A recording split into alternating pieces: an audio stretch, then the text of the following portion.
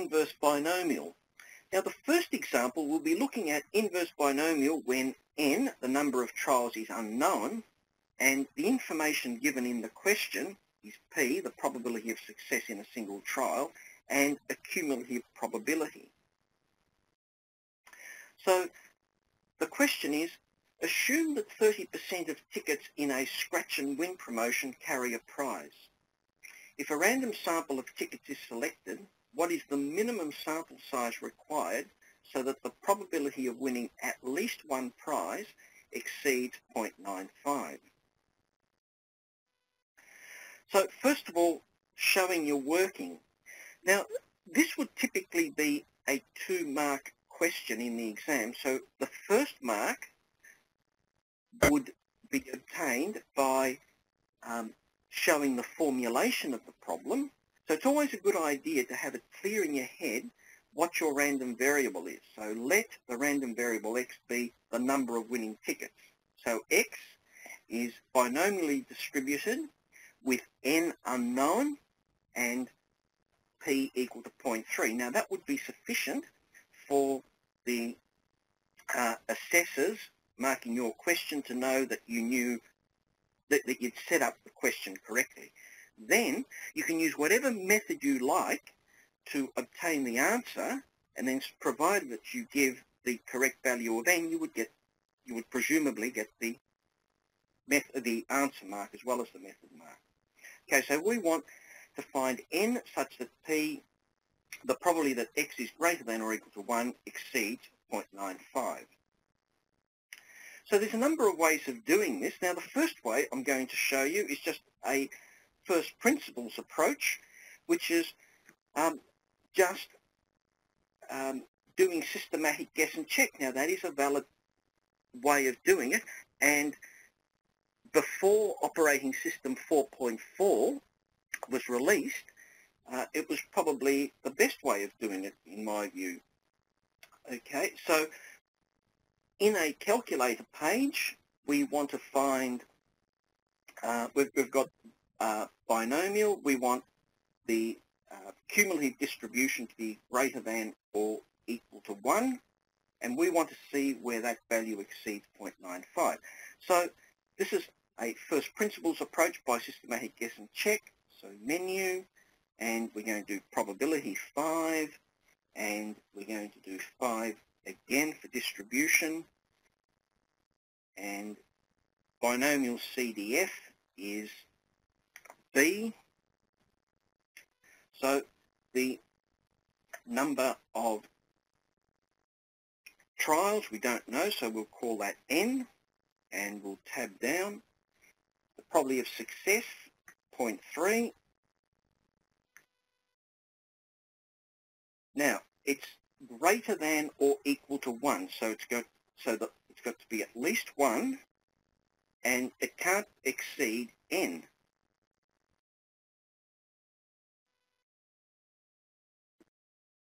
And that, of course, doesn't do anything because it doesn't know what N is. But if I now copy and paste that, and I say that given, so given control equals, and then I left arrow across the given, N equal to, I'm going to guess 10. 0.97. So that certainly exceeds 0.95, but is it the least value? I don't know. Let's try 8. 8 is too small. Let's try in between.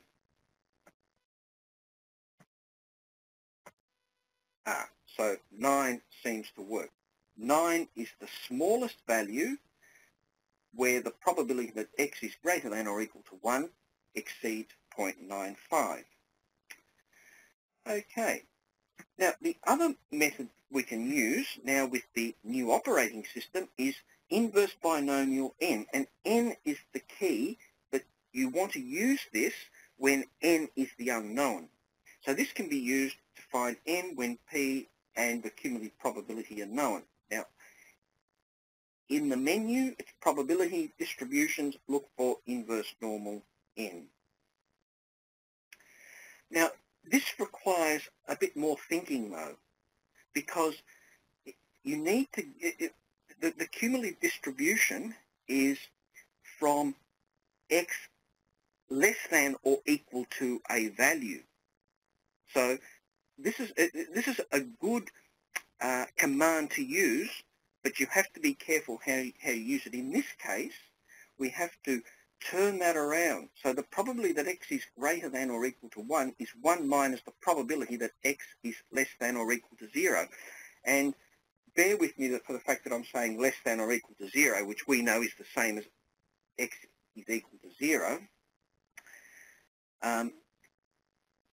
If I rearrange that, I get that the probability that x is less than or equal to 0 is less than 0.05. Now, the reason I included the less than or equal to is, let's suppose that you're asked for at least 2 prizes. The probability that x is greater than or equal to 2 is 1 minus the probability that x is less than or equal to 1. And these are the values that you need to enter when using this command. Okay, so let's, this is one I'd already done earlier. Okay, we'll do it again, just so that you can see the steps. So it's menu and probability and distributions, and now you've got 2 options for inverse binomial. We want inverse binomial n. So the cumulative probability, now in this case, it's 0.05. So this is where you need to be careful if you're using this command. So the p, 0.3, and the number of successes is going to be 0. If we wanted, because it's x less than or equal to 0, if we wanted at least 2 winning tickets, it would be x is less than or equal to 1, and therefore we would need to use 1 in here. Now, it's useful to use the matrix form because you get a bit more of an idea of what's going on. So for 8, it's too big. It's got to be less than 0.05. With 8, it's slightly higher, so it's got to be 9. 9 is the minimum. Okay, so that's 2 different ways of doing the same problem. Okay, so the other problem we're going to look at is inverse binomial to find x successes when you're given the number of trials, the probability of success in a single trial, and you're given a cumulative probability as well. So in this question, assume that in a different scratch and win promotion, 34% of tickets carry a prize. If a random sample of 12 tickets is selected, find the probability of x for which probability that x is less than or equal to the value x is less than 0.95. Okay, so we're going to use, first of all, the inverse binomial command. So this time it's not inverse binomial n, it's just inverse binomial, and this can be used under those circumstances.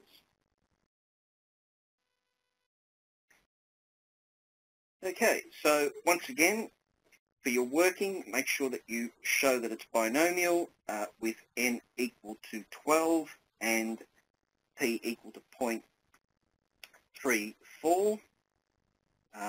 And we want to find possible values of x for that inequation to be true.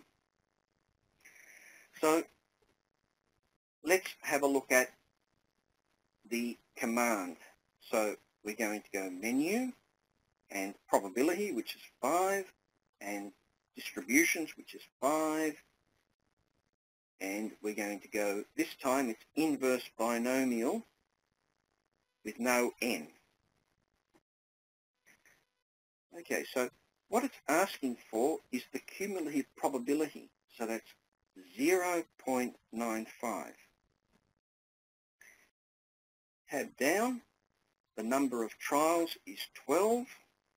Tab, the probability of success, 0.34. And it's always useful to have the matrix because then you can see what's going on. So we need to select the value which is less than 0.95. So 6 is less than 0.95, 7 is above 0.95. So x has to equal 6. All right, now another method is we can use a graph, and then we can either use a table of values from the graph or we can use the trace command.